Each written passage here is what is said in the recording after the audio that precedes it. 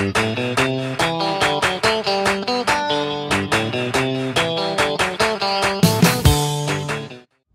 Tomball Little League families, happy Easter weekend. Hope everybody is doing well and is safe.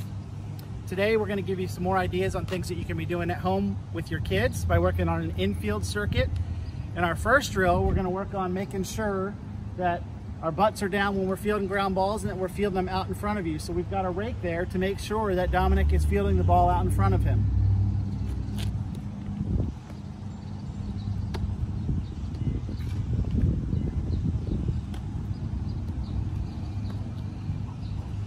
So as you can see, Dominic had his glove out in front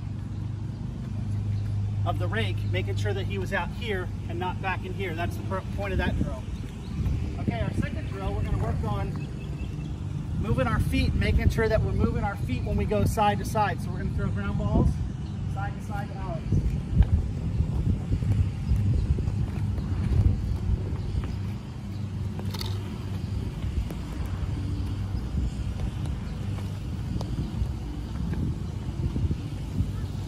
All right, our next drill, this is a crazy ball we got from the store. This thing bounces all over the place. So what we're gonna work on with this drill is being ready for those crazy hops and being able to move your glove. So we're gonna show you two different ways. First with this crazy ball.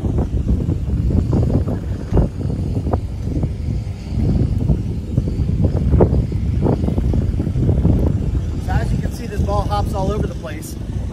Not all of you have a crazy ball, so what you can do is we have a broom there. We've got a tennis ball, so we're gonna simulate that ball taking a bad hop. Dominic, back up a step.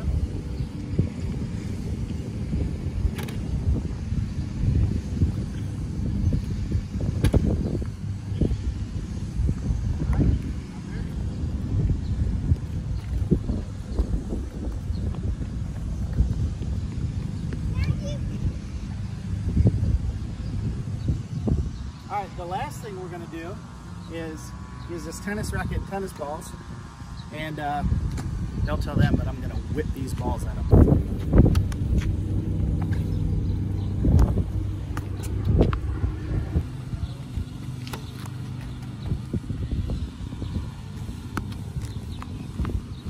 All right, well, hopefully this give you guys some ideas. You can just find things around the house to use. All you need is a tennis ball, or gloves, and brooms, and rakes, or whatever, cones. Just find anything you can around the house to give you some ideas of things to do. So hope everybody's doing well, and we'll see you around.